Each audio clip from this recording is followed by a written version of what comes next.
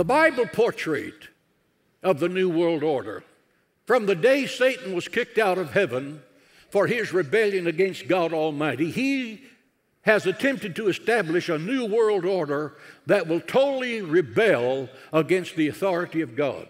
In Genesis chapter 3, Adam and Eve rebelled against God's spiritual authority. God said, "Don't eat of the fruit of that tree, it's forbidden." So the forbidden thing they did, and they ate the fruit. Angels with flaming swords drove them out of the paradise into a world of sin, sickness, and suffering. And we have been suffering because of their decision. In Genesis 7, Noah's generation failed God so that God became so disgusted with humanity, he drowned the world. There were 8 survivors in that ark. 8 in the Bible is the number of new beginnings. The origins of the New World Order can be traced to Genesis chapter 11, where Nimrod built the Tower of Babel. What was the purpose of this tower? The purpose of the Tower of Babel was to remove God off the face of the earth and to worship the mother-child cult. Why? We're covering from Abraham to Armageddon, and this is where we begin. God Almighty commanded Abraham to leave his father's house because his father was an idol worshiper. This is confirmed in Joshua 24:2. The point is that God does not bless, he does not prosper, and he will not protect an idol worshiper. "Thou shalt have no other gods before me" is not a recommendation. It's an absolute command. 1 Corinthians 10:14 says, "My dearly beloved, flee from idolatry." Say that with me. Flee from idolatry. The question is, are you in idolatry? Anything you love more than Jesus Christ is your idol. Anything. Nimrod's name in Hebrew means revolt. He was known as a murderer of innocent men and the rebel against God. He was Satan's dedicated disciple. Babel means confusion. The Bible says God is not the author of confusion. Babel was later known as the city of Babylon. Historian Josephus said of Nimrod, listen, quote, "He gradually changed the government into tyranny and turned men from the fear of God to bring them into constant dependence on his own power." The purpose was total control. Really, nothing has controlled our government. When COVID-19 came out, totally controlled us. They controlled the church. They controlled the school. They controlled the family. You have to wear a mask. You have to be 6 feet from each other. You can't breathe. You can't do this. You can't do that. God did not put us on this earth for us to be controlled by a godless, secular humanist government. The next time they pulled that stunt, there's a verse here that says, "Forsake not the assembling of yourselves together." We will have church here as long as these walls are here and God is here. The next appearance of the New World Order is when Satan says to Jesus, "If you will fall down and worship me, I will give you the kingdoms of this world." And believe me, Satan was cast out of heaven and given the earth, and it was his to give. He became the prince of darkness. Prince is anyone who has authority in his kingdom. And when Satan, who is the prince of darkness, gets in darkness, he is the master. Where there is spiritual darkness, Satan has authority.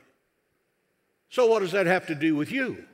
When you read an occult book or you're watching an occult movie, you are inviting the prince of darkness to overtake your life. And believe me, he's anxious for the invitation. Sometimes the best thing on television is the knob that turns it off.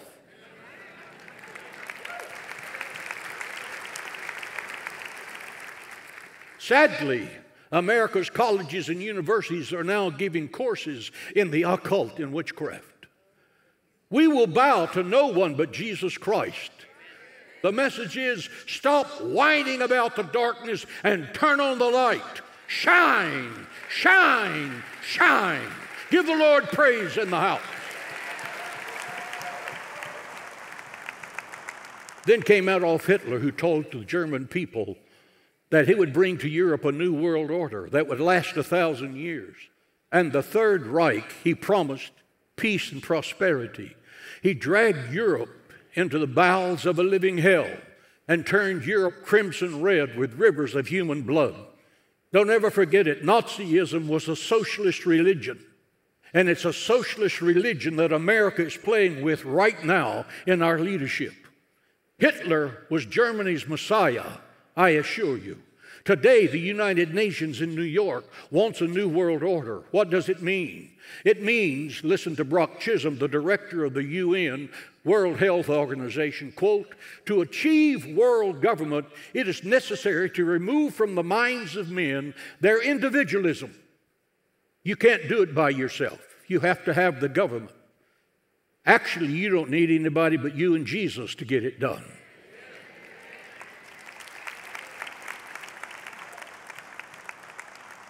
To remove the loyalty from their families.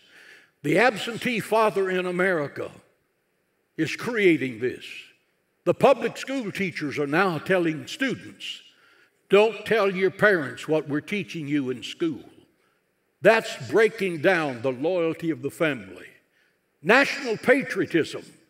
Professional athletes refuse to honor that flag right there.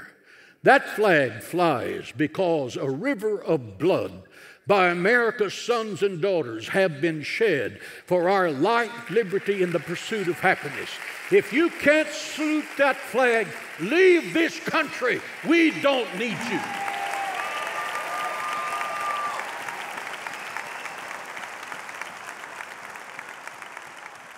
The fourth thing that the New World Order has to destroy is religion.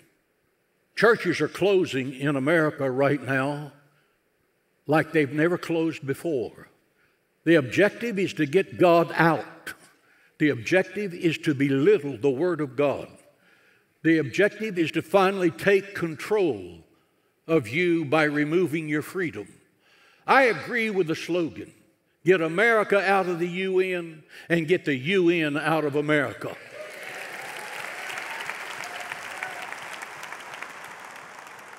Let's go to the chart. The next thing that's going to happen is the rapture of the church.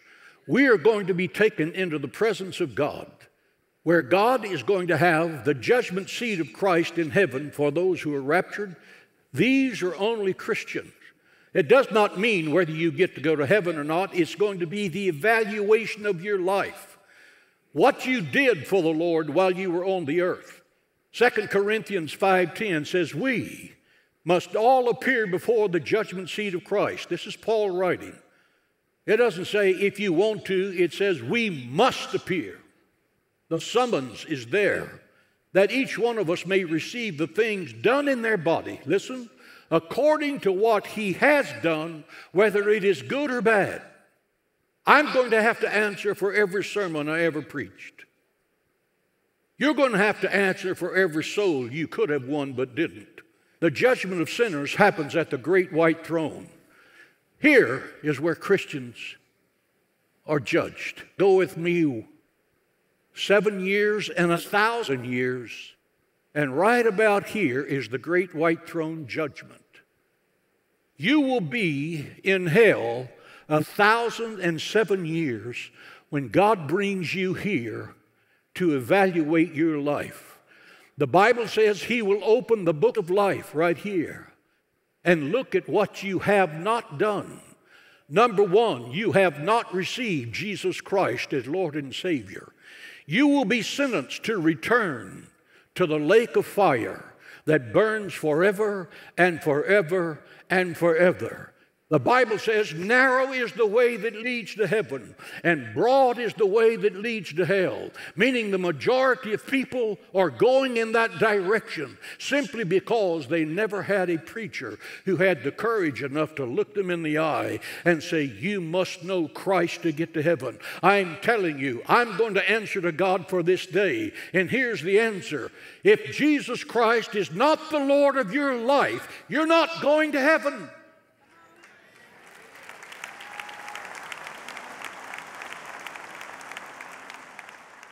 When the church is gone, then comes the Antichrist. He's the rider on the white horse. He's on a white horse because he is an imitator of Jesus Christ.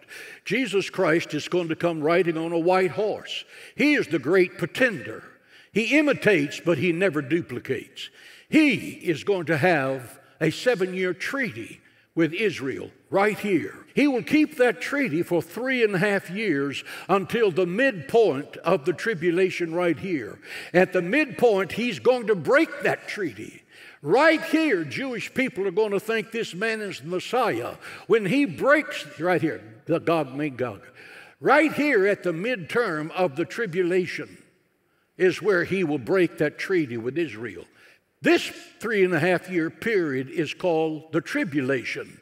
This is the great tribulation. Why? Because the heartache that happens here is greater than here. The Antichrist is going to force you to take his name. You will take the mark in your right hand or your forehead. If you don't take it, he will cut your head off. It's so much easier to get to know the Lord. It's just so much easier.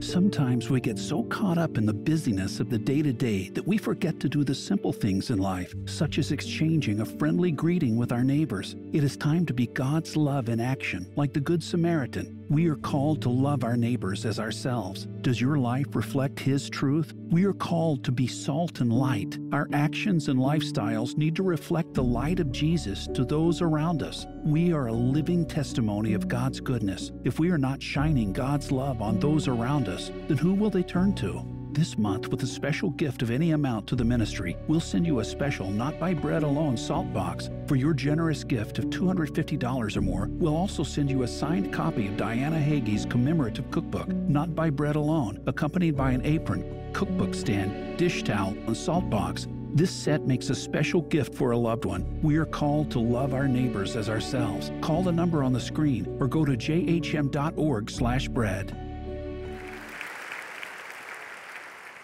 You read the Bible of the Revelation, there are 7 seals, 7 trumpets, and 7 bowls. Those are scattered out from one end to the other. The Antichrist will burst onto the world stage as the Prince of Peace. In the first part of the tribulation, the third temple in Jerusalem will be rebuilt.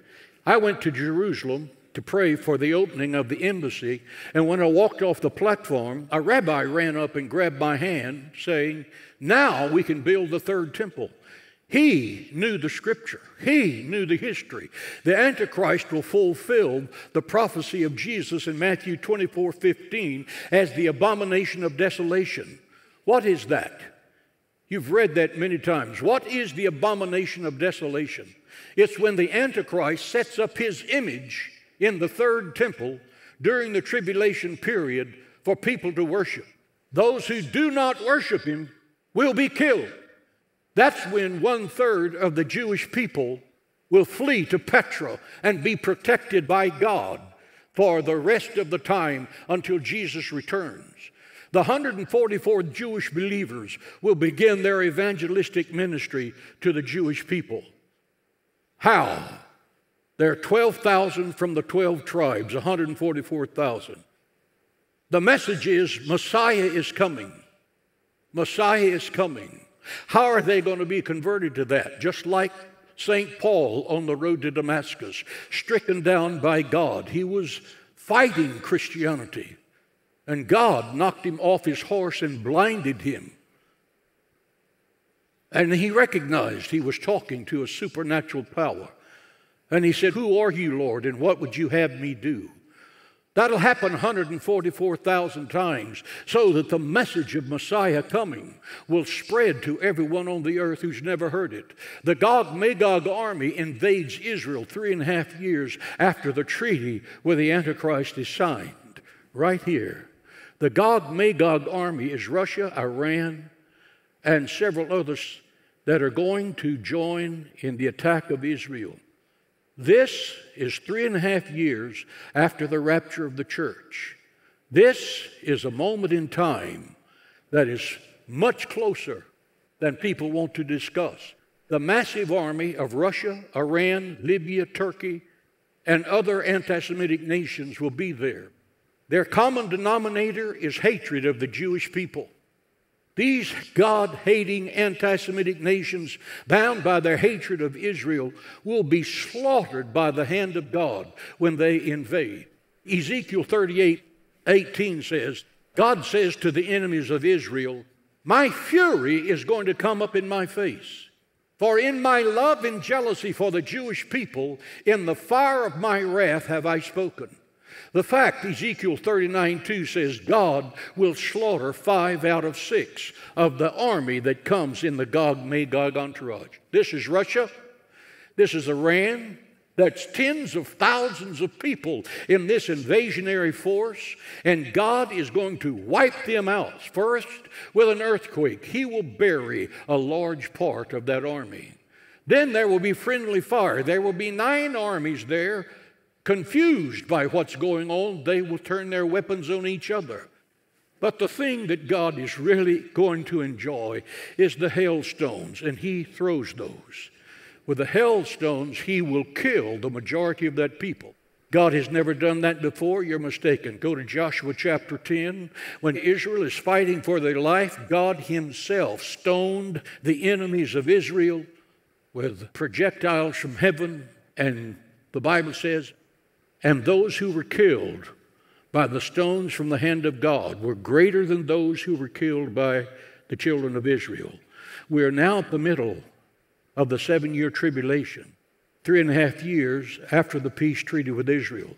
The Antichrist breaks the treaty. Why? Because a vacuum has been created. Russia, Iran, Libya, Turkey, and several anti-Semitic Islamic nations have been wiped out. There's a vacuum. The Antichrist wants to be the king of the world. He consolidates his empire by capturing all the nations whose armies God has just destroyed. Daniel 11:42-43 sets that up. The Antichrist is shot in the head, and he recovers miraculously, emulating the death and the resurrection of Jesus Christ. Satan himself is cast out of heaven, and he makes war with Israel. Revelation 12:7-13.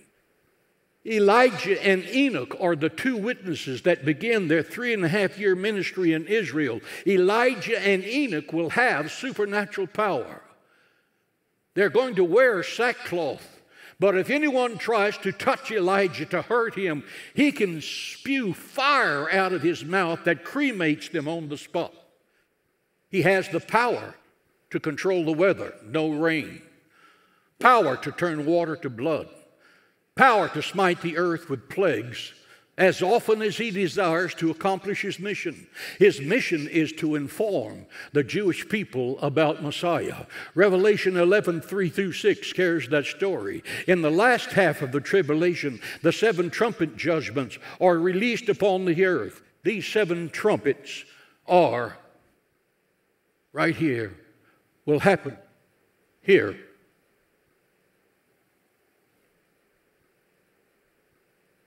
Would be boils, water to blood, a heat wave so hot people are scorched. The Bible says the rich and the powerful will crawl into the caves of the earth and beg God to die, and God will not allow it. The darkness will extend for periods of time. The Bible says the river Euphrates will dry up and provide China and their army a way to get to the battle of Armageddon. Angels are going to kill 1/3 of the earth's population in one day. Think about that. There's what, 330 million Americans? That's 130 million dead people in this country in 24 hours. You think we'll have God's attention now? This is the most natural battlefield, Armageddon, on the face of the earth. Napoleon said that. The armies of the world could meet here and maneuver. The Bible describes the Battle of Armageddon in apocalyptic terms that defy your imagination to get it. The battlefield is 38 miles long and 18 miles wide. There will be two armies. The king of the east will have at least 200 million. That's in the Bible. That's not my figure. 200 million. The king of the west, which will be Europe, the New World Order group, probably the remains of what's left of America, are going to meet to fight for global supremacy. That's when Jesus Christ returns, right here, mounted on a white horse, and those creatures right behind him are the resurrected saints of God. That's you. And the Bible says blood is on the edge of his skirts. Why? Because when he comes to the battlefield, the Armageddon, he comes to the Mount of Olives, and he sweeps over the battlefield, and he kills everybody that's on that battlefield. His garments are soaked with the blood of Israel's enemies. You don't think God is awesome? Just get that picture in your mind. Hundreds of thousands of dead people knocked off in a pool of blood. God calls for all of the buzzards of the earth to come and to eat the carnage. Right there, the second coming to Jerusalem. Then we enter 1,000 years of perfect peace. You've never known perfect peace in your life. The Bible says the Lamb will lay down with the lion. Isaiah says your children can play in the cockatrice nest. That's poisonous snakes, and you won't be concerned. Because in the millennial reign, it will be a time of absolute perfection for every person. Armageddon is described many times in the Scripture, but we are going to experience in the 75-day interval these things. The Antichrist and the false prophet are cast into the lake of fire. The Antichrist image is removed from the temple of Jerusalem. The righteous Jews are regathered by angels from Petra in Matthew 24 to come to Jerusalem. Gentiles who took the mark of the Antichrist are judged and cast into hell, and that will be some of you. You will get the idea that somehow you don't have to find Jesus Christ. And when all this happens, somehow you're going to work it out. I assure you, you're not. Righteous Jews from the Old Testament and New Testament are resurrected and rewarded. That's recorded in Daniel 12, 1 through 3, Isaiah 26, 19, Revelation 20 and 4. The millennial temple is constructed, and its beauty defies imagination. 1,000 years of perfect peace. That's when the great white throne judgment of those who have rejected Jesus Christ will happen. God creates a new heaven and a new world right here. This is the Garden of Eden made over. In Genesis, the Garden of Eden. The last thing, the Garden of Eden. God gets us right back to where He wanted us. Right now, the King will say to those He left, "Depart from me, you workers of iniquity. I never knew you. Depart from me, cursed, into everlasting fire, prepared for the devil and his angels, and they will go into everlasting punishment." That's God's word. Is this you? Is this a member of your family? The most important decision you will make in your life is the decision to accept Jesus Christ as Savior and Lord. There's no such thing as indecision. You either decide or you decide not to decide. And if you don't know for sure you're going to heaven, believe me, praying a prayer of confession of sin is a lot better than allowing the Antichrist to cut your head off. Would you say that's right? I think so. Let's stand.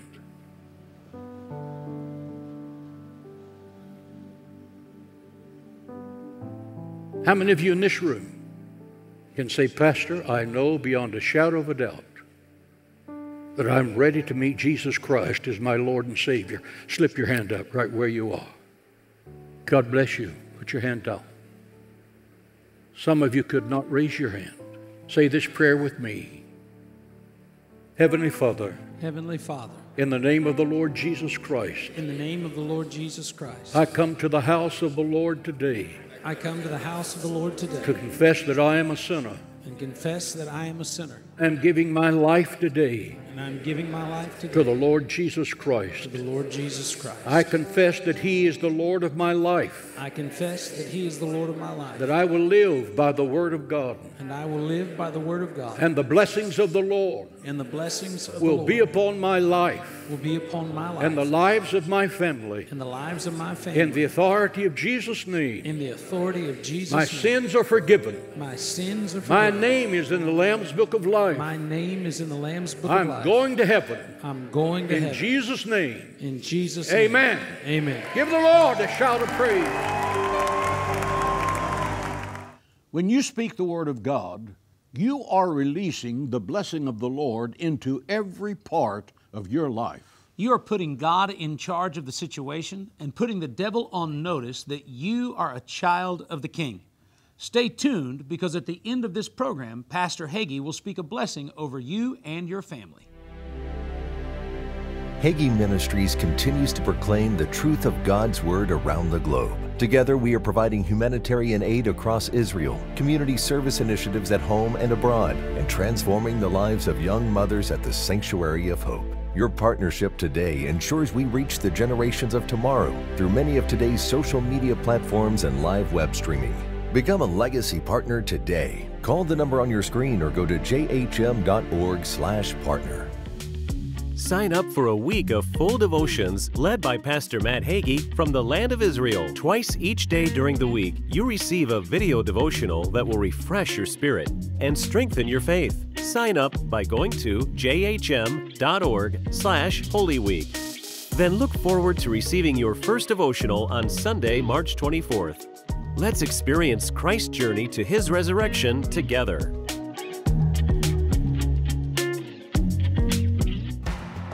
You've been watching Hagee Ministries. If you need prayer, call our prayer line or visit our website. And now, your blessing with Pastor John Hagee.